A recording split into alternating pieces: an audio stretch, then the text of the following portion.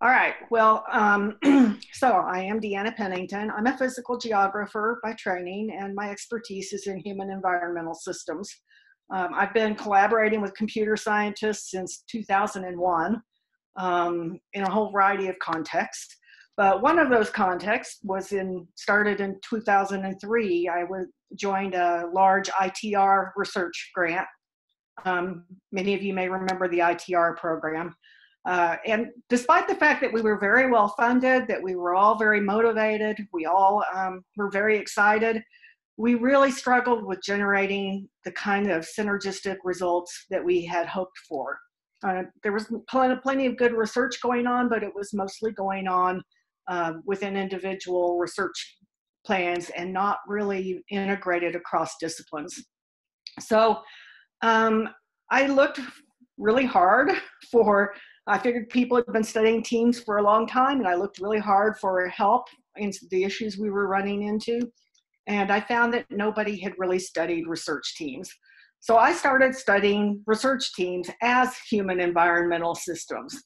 And that took me down a really different path than what I had ever thought I would be doing. So I want to tell you a little bit about the work that I'm doing there. But before I get there, I want to provide some context for why I think this is important and why it's hard to do. So, So the agenda is, first I want to talk about this new phrase that NSF is pushing, convergent research, and how that fits with our understanding of interdisciplinarity. I'll talk about the challenges that arise in trying to do convergent research. Then I'm going to focus in on knowledge integration and synthesis, because that's the area that I do my research in. And it's directly relevant to IS-GEO because we are trying to integrate data and tools. And the reality is that integration has to happen in your mind first before you can ever do any of the technical work that we're trying to do. And then I have a couple of slides on data science education. So this is NSF's, this is from their website on where they talk about convergent research. As you know, they have the 10 big ideas that they came up with for the next decade, one of which is growing convergent research. And so it helps to know what convergent research is if you're going to grow it.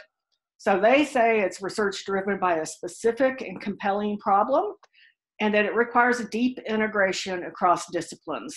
And they define that as intermingling knowledge, theories, methods, data, community, languages, and with the goal of generating new frameworks, paradigms, or even new disciplines.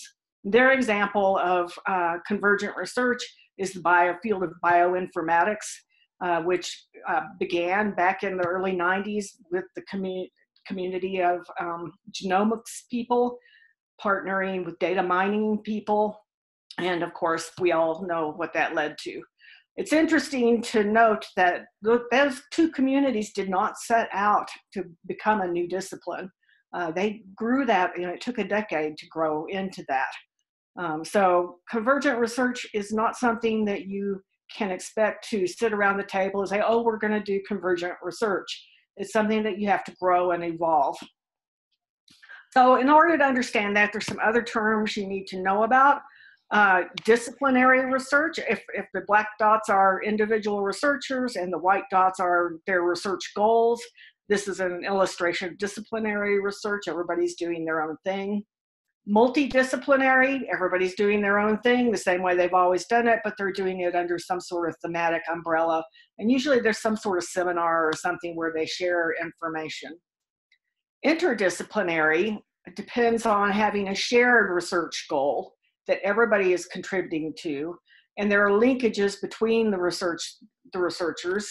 Maybe they're passing data back and forth, maybe they're working on different aspects of the problem. So interdisciplinary depends on generating the shared vision of your research goal. Transdisciplinary is used two ways. One of them is the bioinformatics example, where they started out working on a shared research problem, and eventually they generated completely new frameworks and a new discipline.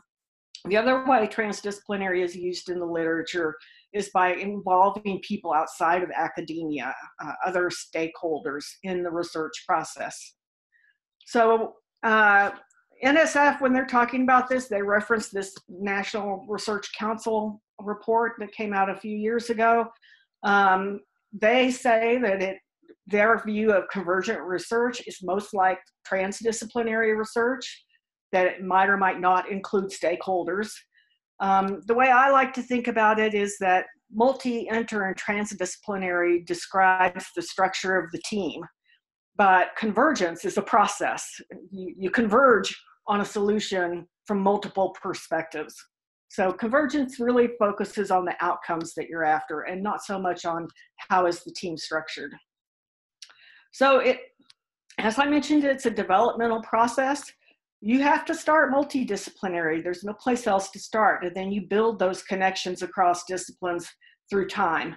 And eventually you can end up in a transdisciplinary context, but it takes time to get there.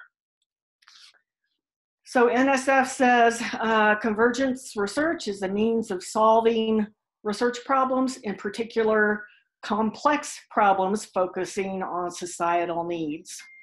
So what are those societal needs? Well, you may or may not have been familiar with this, but the United Nations in 2015 came up with a list of 17 goals that they hope to achieve by 2030, which, as you will note, is only 12 years away. And these are really tough, hard problems. I've highlighted clean water because I think that there are a number of us that are working on water issues that are very complex. If you look at freshwater resources globally, in 1995, really there were some semi-arid and arid regions that had freshwater issues. That is expected to expand pretty dramatically by 2025. And the UN is saying that they expect that there will be up to 7 billion people impacted by that change. So when we start looking at that as a socio-environmental system, getting clean and available water cuts across all sorts of different disciplines. You have to understand the environmental problems behind it, the hydrology, the physical science. You have to understand the economics of whatever it is that you're trying to change, because it doesn't matter how environmentally friendly your solution is. If it's not economically desirable, it won't ever be adopted. And then there's also society that you have to worry about. Sometimes society, you have to understand the social activities that are causing the problems, but then there's also an impact of the problems on society. So these are considered the 3 pillars of sustainability science: environmental, economy, and society. These kinds of problems have been referred to as wicked problems, not wicked in terms of evil problems, but wicked in terms of wicked hard problems. They're highly complex. They're very uncertain. You don't ever really know what your end goal is. They're value laden. They depend on pulling together information from across a large spectrum of knowledge.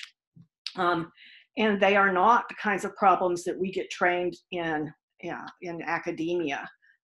We were trained very well how to solve disciplinary problems.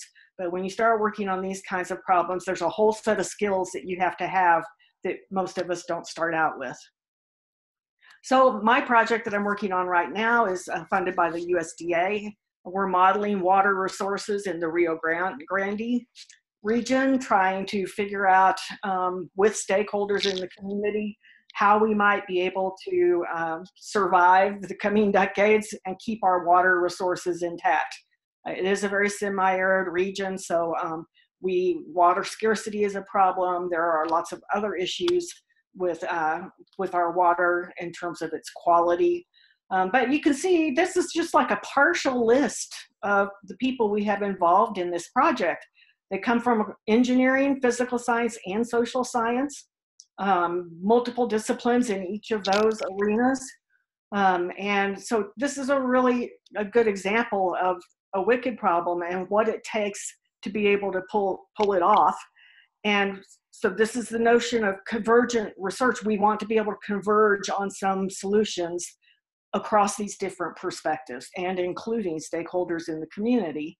And you can imagine it's a very tense subject because Agriculture uses 75% of the water, but the farmers, they're the ones that have the water rights, and they do not want to give up those rights. And at the same time, like most cities, El Paso is the whole region is growing. And so there's this tension between how we use our water resources. Well, IS-GEO is working on many people in this group are working on these wicked sustainability problems. For example, Yolanda's Mint project is working on water resources in Africa. Suzanne has a project called Planet Texas. It's working on water in the east half of Texas. Mary Hill is working on food, energy, and water problems. So there's no shortage of really complicated problems that we're trying to tackle that require convergence across a lot of perspectives. However, those are not the best place to start trying to learn how to do convergence. There are plenty of simpler problems that can be very challenging, just even partnering one earth scientist with one data scientist in trying to make progress. And Joe and Emmy and Suzanne and I wrote a paper last semester talking about earth data science education and really thinking about how tough it is, how complicated it is. You have to know enough about each of them to be able to ever move forward. So I mentioned that I've been looking at this as the team itself as a complex socio-environmental system.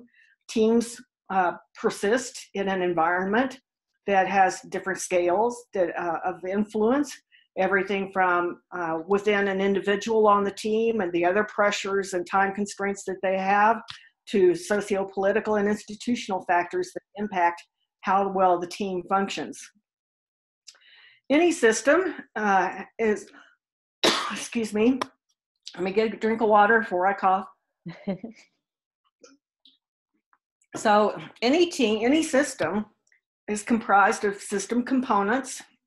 A team is no different than that. We have people, we have collaboration tools, we have data, we have resources, technical resources that we bring to the table.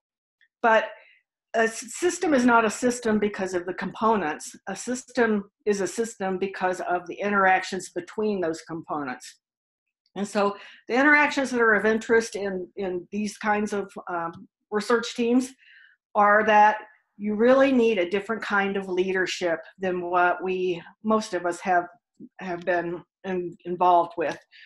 Top-down leadership does not work on these kinds of problems. It's got to be a bottom-up, organic style of leading that encourages everybody to participate and empowers people to move forward. The ability to learn each other's perspectives is critical. You can't generate an integrated, shared vision unless you understand enough about each other's perspectives to figure out what that would look like. Development of connections across disciplines. And these are not necessarily even research connections, just finding things that resonate across disciplines and that maybe have parallel methods, even if they're called something different. That helps you formulate your system connections and that will help you generate better research connections. And then adaptability and flexibility. People who have something very specific they want to work on usually don't do very well in these kinds of teams because you have to be adaptable and flexible. So the important thing here is that once you can get your team acting like a system, being a system, then you get emergence of system level properties. And this is what you're really after. That shared vision is an emergent property. Convergence is an emergent property. Aligned research goals and new conceptual frameworks. Those all emerge from the interactions within this cognitive system. There are other things that come out of the system, other products, in particular from a team functioning standpoint. Social ties are really important. You also may generate something called boundary objects, which are the material artifacts and the diagrams and the visuals that you co-create within the team. And those are all important because they're reinforcing feedback. We know from studies of science teams that work together through time, they get better at it. as they get to know each other better, they get collaboration skills developed for working within a specific team. And so that feeds back into the system. So there are some challenges that have been identified, key challenges that have been identified.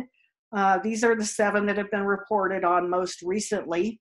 You can see that, that some of these you have control over and some of them you don't in a team. Oftentimes the size of the team is dictated by the problem that you're trying to work on, and people are distributed all over the place. But what we can work on is we can work on how we go about trying to integrate deep knowledge across diverse perspectives. So that's where I have focused my research. It starts in your mind. You may have many things you want to integrate, but it starts in your mind, and it starts in trying to find these conceptual linkages across disciplines that are going to allow you to have a shared vocabulary and a shared research vision that then will dictate how you go about integrating all these other things. So the reality is that language and communication and jargon are the absolute worst things for trying to do this. We all have our jargon, and we all think that it's understood by everybody else, but the reality is that it's not. You really have to work together quite a while before you start understanding each other's vocabulary. So up until then, everybody, see your mouth moving, but I don't understand a word you're saying. So we have to slow the process down and really explain our language and our vocabulary in order to pull this off. There are some ways not to do this. Don't do an ad hoc process where you just throw everybody around the table. That almost never works. The conversation goes on and on and on and on and never gets anywhere. The other thing people do a lot is seminars, and that doesn't work either, because we give seminars like we're talking to our peers when the people in the room that aren't from your discipline don't understand the webinar or the seminar. So I do have a long line of grants working on this from NSF. And the question of interest over the long haul has been, how can we more effectively engage across disciplines so that we can end up with these convergent outcomes? I use an approach called model-based reasoning. This has come out of the cognitive sciences. And it basically focuses on models as in mental models, what you have in your head, and the use of external representations of that as a means of negotiating around complex subjects.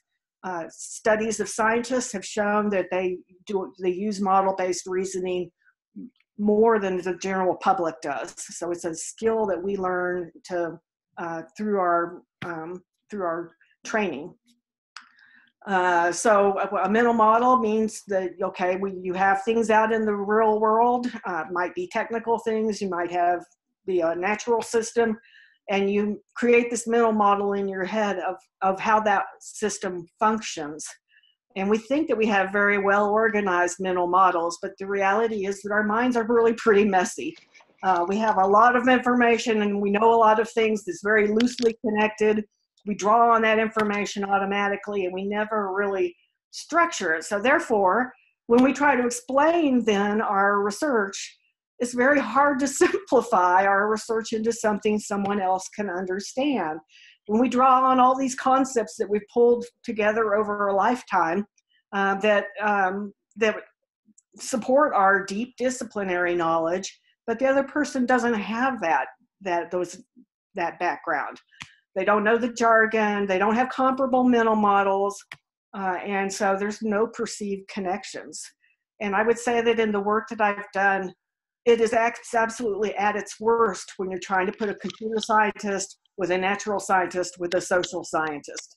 If you're working within any of those three groups, it's not so bad because there's some shared background. But most scientists, either on the social or the natural side, have never taken a computer science course.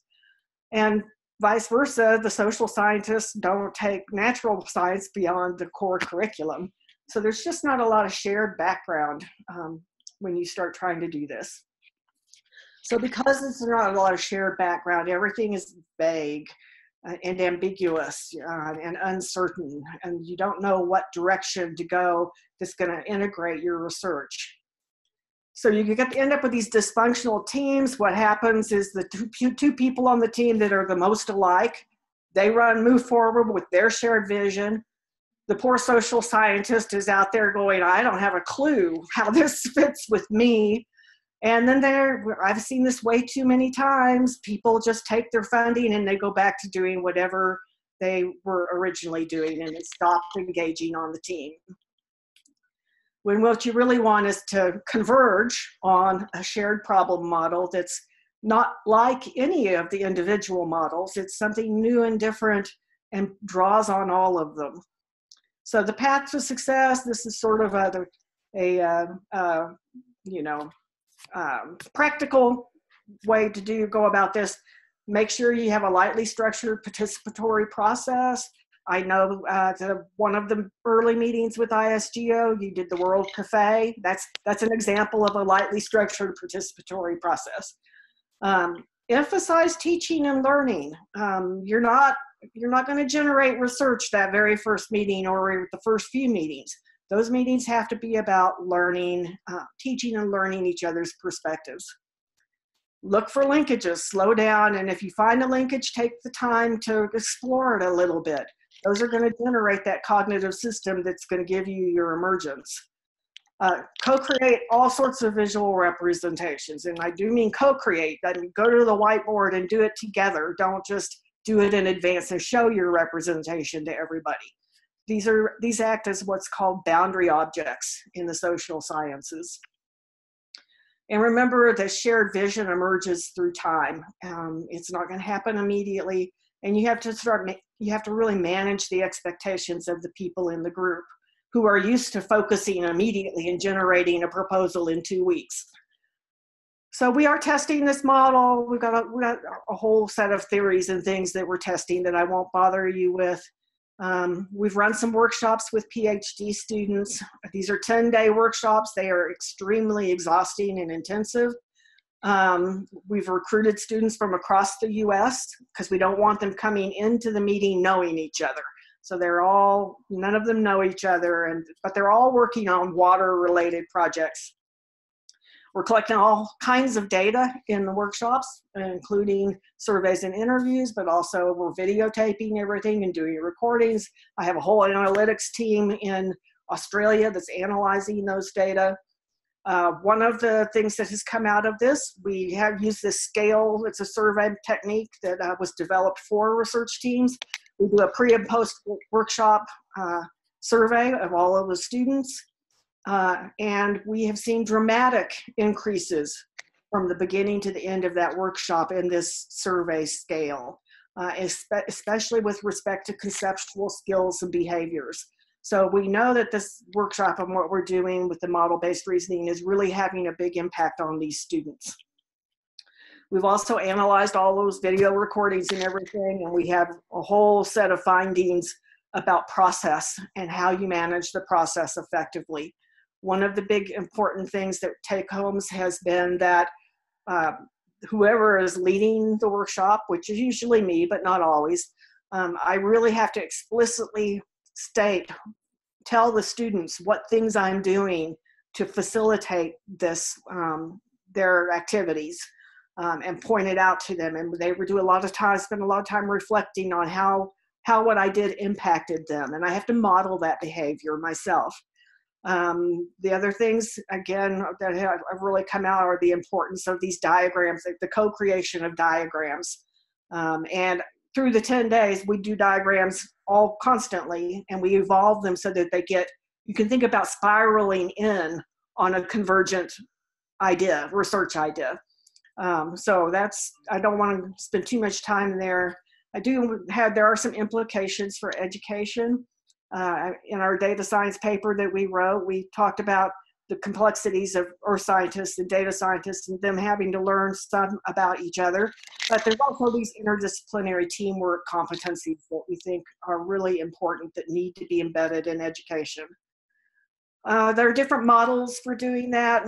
Everything from, on the left, 2 people two students not knowing anything about each other, but finding somebody that knows a little bit about both to connect them, on all the way to the right, where there have been proposals that people should be taught, trained both in a discipline and in data science. But the reality is that the evidence doesn't support that we're able to do that in the context of a PhD program. Most of us who have gotten depth into disciplines have done it through experience. So conclusions: convergence across disciplines is extremely challenging. And there's a decade of research on science teams that can help with that. There are many decades of research on learning that can help with that. But transfer of those theories into practice when you're actually leading a team is very difficult, because oftentimes they run experimental tests and their outcomes with their findings it's hard to figure out how to apply them in a real, in the wild context. But if we can figure out how to do that, then we know we can train the next generation